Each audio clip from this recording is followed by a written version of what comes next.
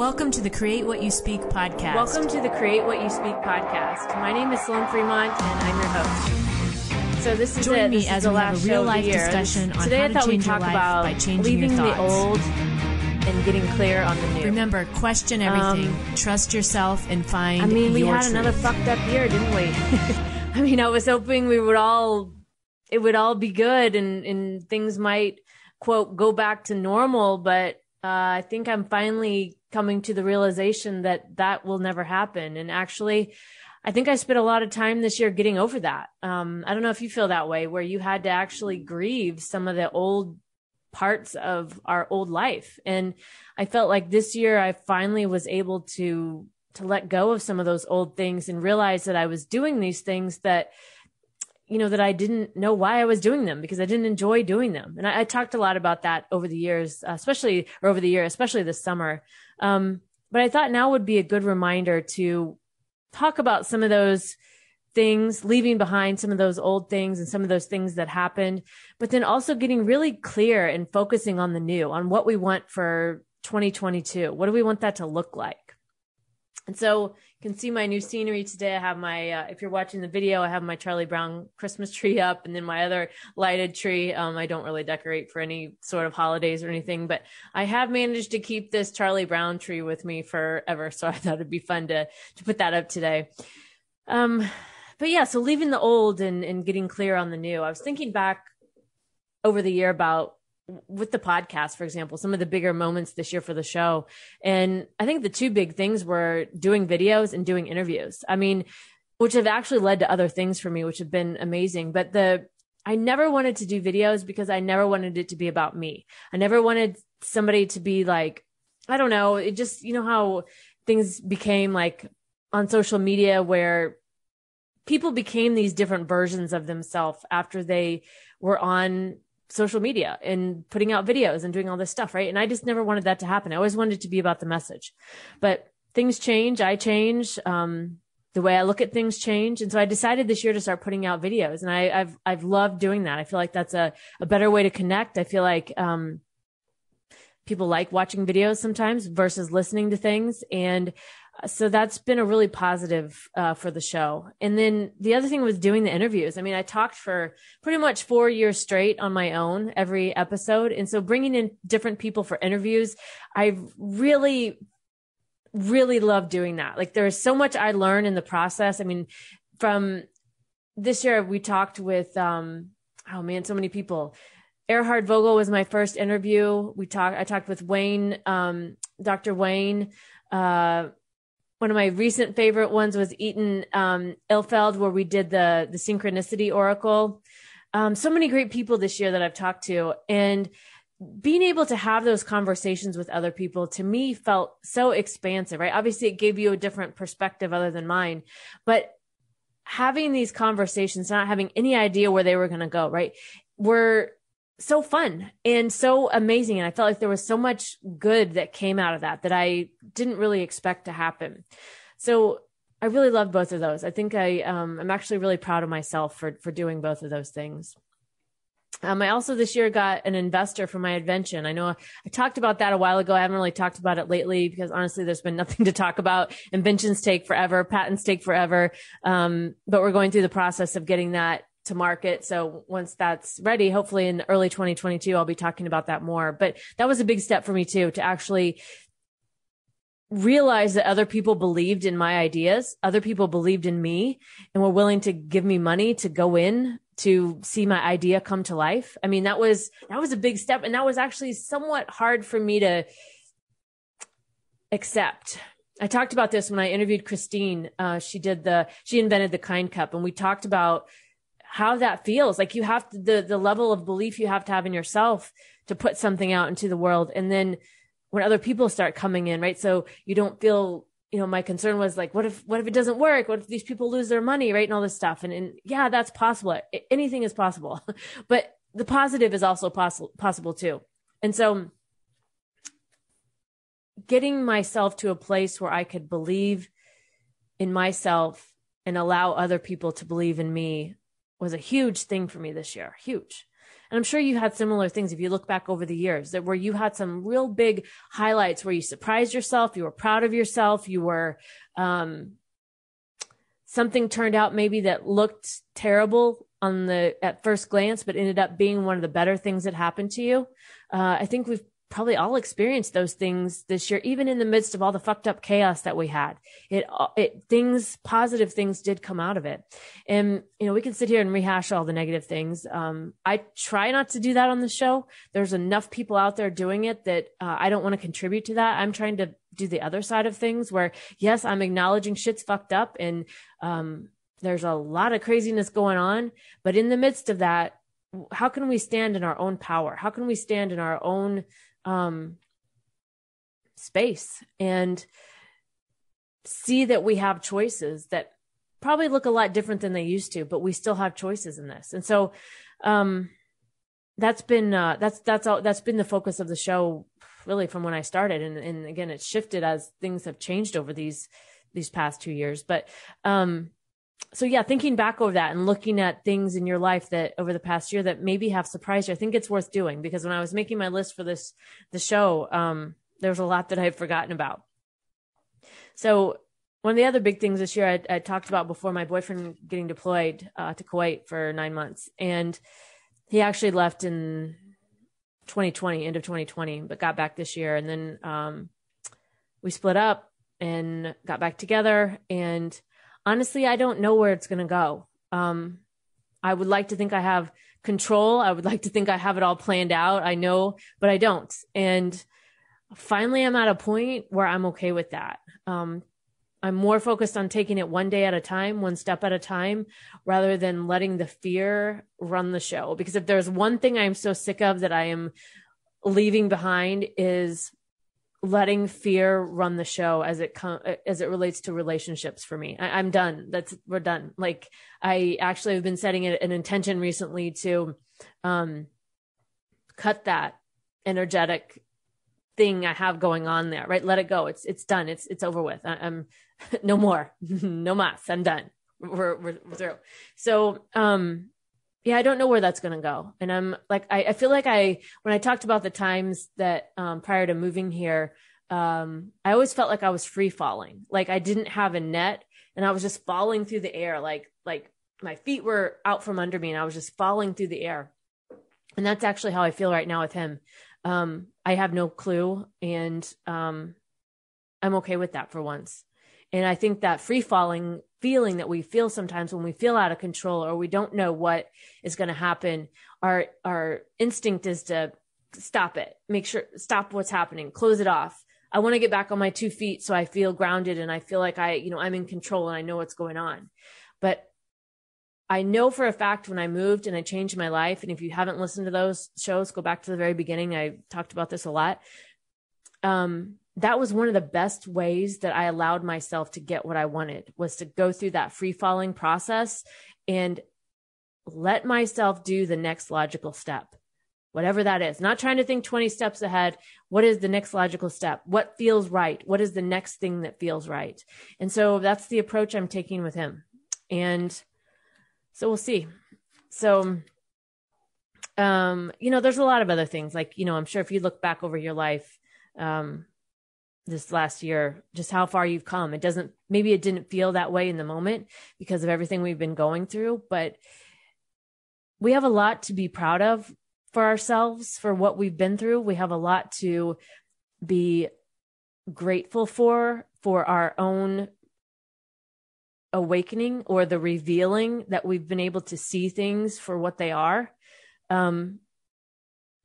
It's not been easy. And like I said, for me, there was a grieving process for it all, but we're no longer living lives that are sleeping. We're no longer sleeping through our days, through our lives. We're aware, we're awake. If you're listening to this, you're aware and awake. And so with that comes a readjustment, a shifting, I get to make different choices. I get to do things different. And in the beginning, it feels messy and ugly and bad. And I want to go back. I just want my old life. I just want to go back. That's how I was at the beginning of the year.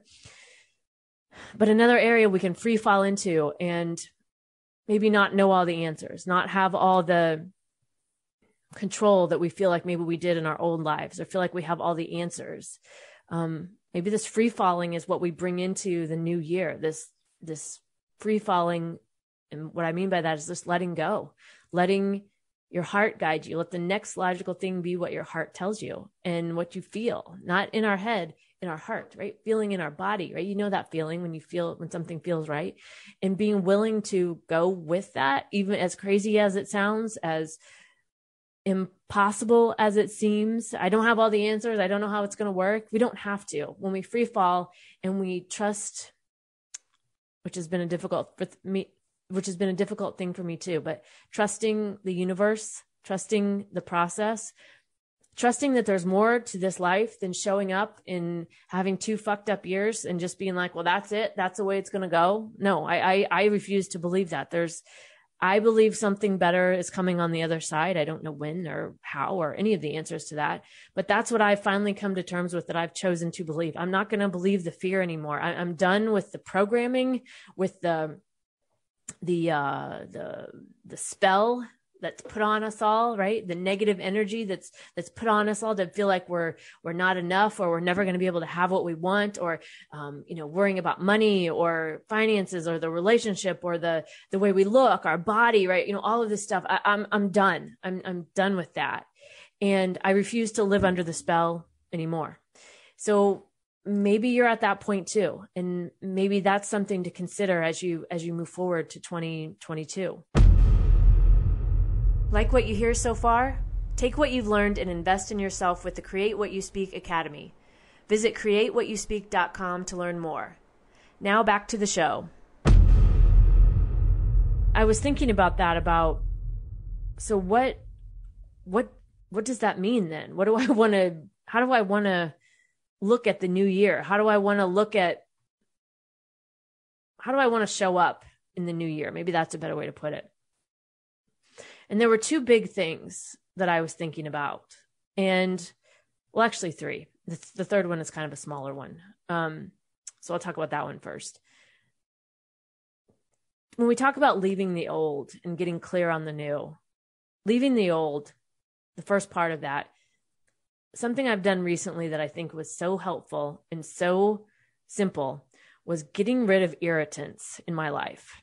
And I'm talking about things that were like reminders of this old version of myself that I no longer was. So for me, there were pictures around my house of people I wasn't really in contact with anymore. Not that I'm not friends with them, but they were from a previous life, and I didn't really see myself going back to that life. Not throwing the pictures away, just changing them out, putting new pictures in. I hated curtains in my living room. 5 fucking years I've hated these damn curtains. But they were up, and every day I would look at them in my living room and think to myself, I hate these damn curtains. So guess what? I got rid of the curtains and I got new ones that I actually really, really like.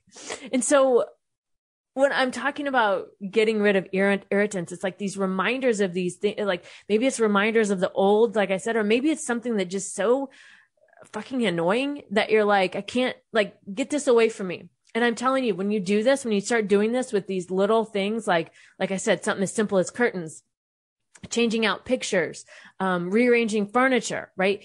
Throwing away socks that have holes in the bottom of them, right? Like getting rid of that kind of stuff is so freeing. So it's such small, subtle things. But when you do 10 of those things, you've stopped introducing the same repetitive irritants in your life on top of all the other irritants that we currently deal with as we move into whatever is next for us, right? So we have these irritants in the outside world that we can't control, but then we have irritants in our home. We have irritants in our space, in our car, in our yard, whatever it is for you. So getting rid of those irritants is a great way to leave the old so that you can clear some room for the new that's coming in. And so that leads me to the second part of the title for this show, of leaving the old and getting clear on the new.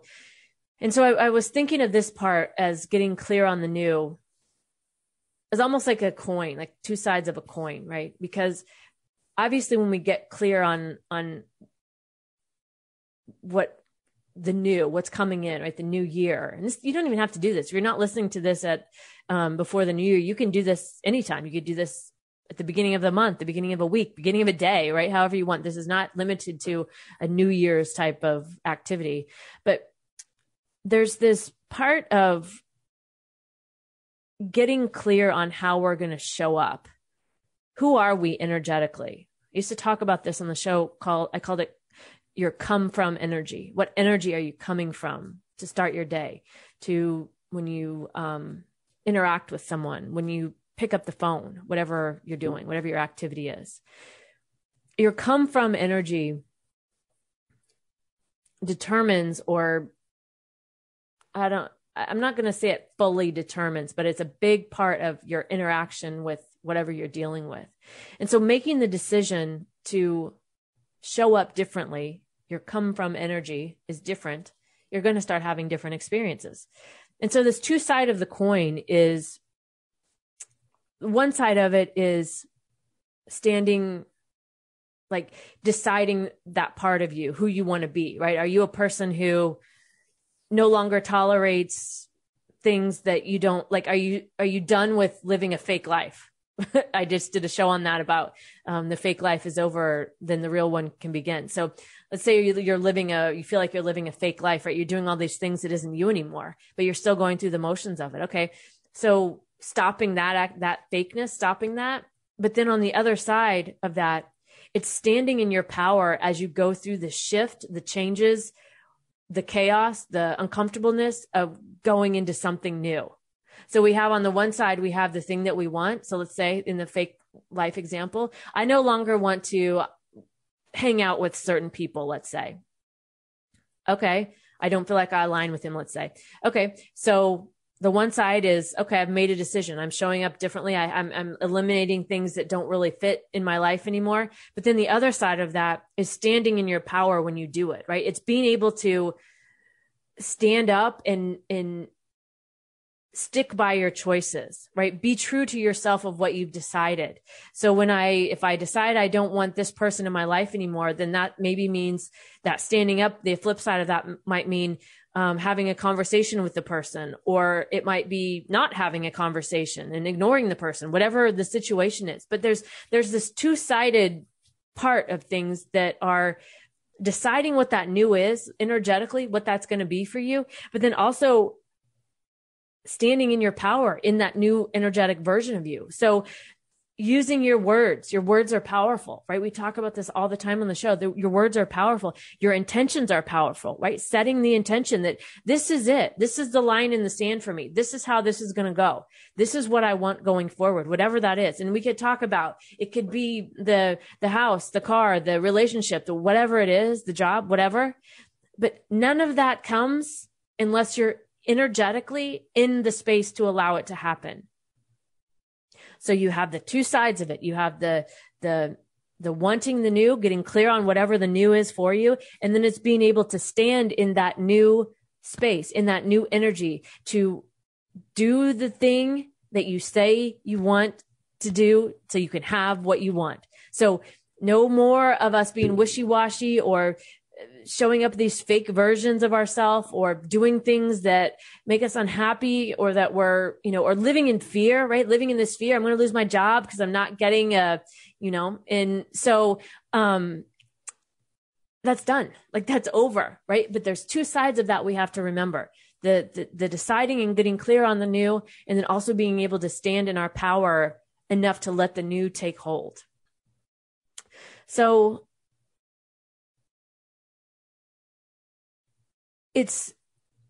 I think that's that second side of things, the standing in our power, the standing in your space, we talked about free falling and falling through the air, not really knowing what, how it's going to happen, and the control, and all this stuff that we want to, the illusion of control, I guess, that we makes us feel more comfortable.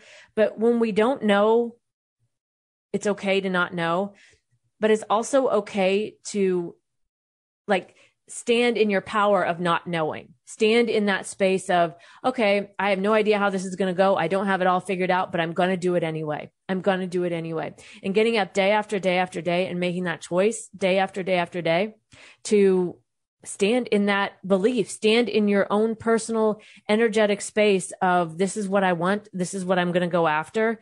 And that's kind of how it's going to be. So there's at the early podcast that I did early on, you can go back and listen to a lot of those where I talked about this kind of stuff. I talked about getting information, like when I moved here and how everybody got information and things just lined up and everything just worked. I can tell you when you do this, when you pick up this momentum of this energetic space of being clear, leaving the old, right? Getting rid of those irritants or those things that aren't really serving you, whatever they are for you. And even the small things matter. I'll tell you they do, but getting really, this is how this is going to go. This is what I want my life to be. And feeling that first, and then, okay, then I want the job or the car, thinking about that almost secondary, because those are the things. And we all know you can have the things, but if the things will never make you as happy as getting yourself right, getting yourself in alignment, listening to your heart, listening to your gut telling you whatever that thing is that you should or shouldn't do, right? That there is no item in this world will ever satisfy your wanting to have that connection with yourself, or you're wanting to have that space soothed within you, right? So that's why I think that is so important to consider and think about moving into 2022. Instead of, I want the item, the house, the car, whatever, the job. I think having the energetic alignment, getting clear on what that is for you, and standing in that space unmoved. Like I picture, like there's a meme where this guy's standing in a storm, like a rainstorm, and he's got the American flag and he's holding it up and he's just like standing in that storm, but he's standing firm in it. And that's how we have to be in our own lives. I think that to me is the catalyst for the rest of the things that we want. So I'm going to leave you today with really like one thought. So if you were to stand in your power, what would that look like? Like, what would that be for you? Is it being more vocal? Is there an action that you're putting off? Is there a decision you're putting off? Is there something, whatever the thing is, first thing most likely that you're thinking about when I'm mentioning this, whatever the thing is, maybe that's something you can take a look at and see what you can do to stand in your power. Because I think that's really what we have to remember, that we can do this no matter how chaotic the world is, no matter how many things keep coming at us. We can still do this, and we can choose to have our own power, stand in that power, acknowledge that power, and not let anybody else get in our way. It's all within our choice. So that's what I was thinking about this week as we wrap up 2021 and move into 2022, and really leaving behind the old and getting really clear on the new. So I hope this episode gave you some ideas to think about, some things to consider. If you're somebody who likes to do end of the year or New Year's Eve, intentions or rituals or something, I hope this at least makes its way into what you think about as you move out of 2021 and into 2022. All right. So that's it for this episode. Remember, if you haven't signed up for my newsletter, go to sloanfremont.com. You can sign up on the right-hand side, and that's where you'll get notified of any new podcast episodes. I also have a Telegram channel. If you clicked in the show notes, I've linked to all my social medias in the show notes, but the Telegram channel is actually growing pretty good. We have a good group in there, lots of conversation. So I would love to have you in our Telegram group. And yeah, let's see. Oh, the last thing, remember my Create What You Speak Academy. If you haven't taken a look at that lately, please do. There is a personal awakening map waiting for you there. It's free. You can download it, use it how you want. That will also be a great way to help you plan your intentions for 2022. It's a little worksheet that helps you kind of think through all those things and go through that. So be sure to get that. It's free, and I'll link to that in the show notes as well. All right, so that is it. We're closing out 2021, and I can't wait to see what 2022 brings for all of us.